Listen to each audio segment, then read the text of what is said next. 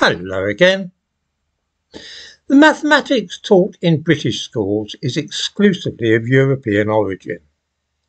There is some evidence that other cultures, in India and China for instance, worked on methods similar, say, in principle to calculus, but the only coherent and universal system of calculus is that devised by Newton and Leibniz.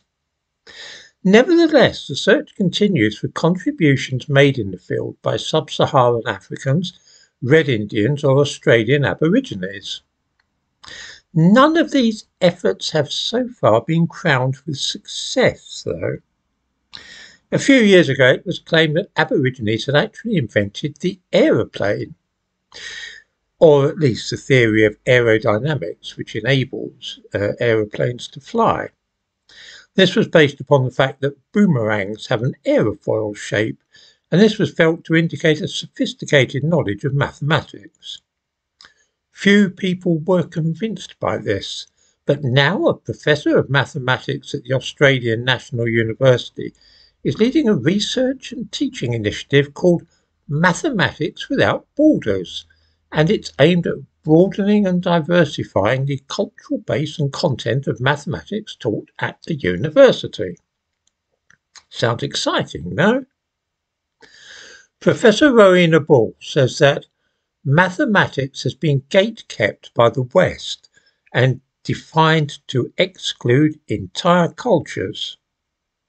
She goes on to explain, Indigenous and First Nations people around the world are standing up and saying, our knowledge is just as good as anybody else's.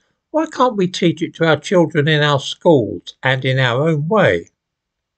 Well, what you may be tempted to ask, is this mathematical knowledge? Is it calculus, set theory, algebra, binary arithmetic?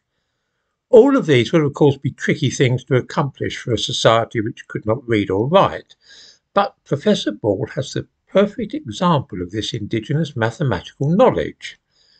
It is smoke signals. She says that one interesting example that we are currently investigating is the use of chiral symmetry to engineer a long-distance smoke signalling technology in real time. And I'm not making this up. In the description to this video, I give a link to a piece from the Australian National University in which viewers can check all this for themselves. Yes, it's true. Professor of Mathematics here really is talking about long-distance smoke signalling technology in real time. I'm not at all sure what the advantages might be of a long-distance smoke signalling technology in real time. I seriously doubt it would prove more useful than the telephone, for example. I'm not even sure that I would describe smoke signalling as a technology at all, if it comes to that, but Professor Ball is quite excited about it.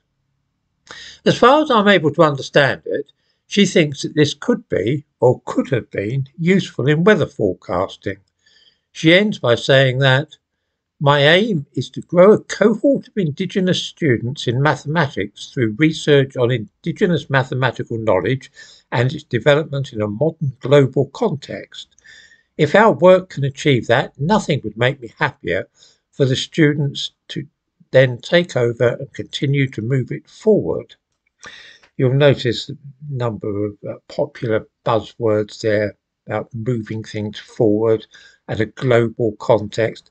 I'm not at all sure how smoke signalling will tie in with a modern global context, but there we are. It's not difficult to explain why this is really a lot of fashionable nonsense. We need only consider the Neanderthals. Does anybody seriously think that the Neanderthals had highly developed mathematical knowledge from which we might learn today in a global context? And yet the evidence is just as strong for the Neanderthals as it is for the Australian Aborigines. In 2020, the discovery of a small piece of string made from the inner fibres of tree bark was reported from an archaeological site in France.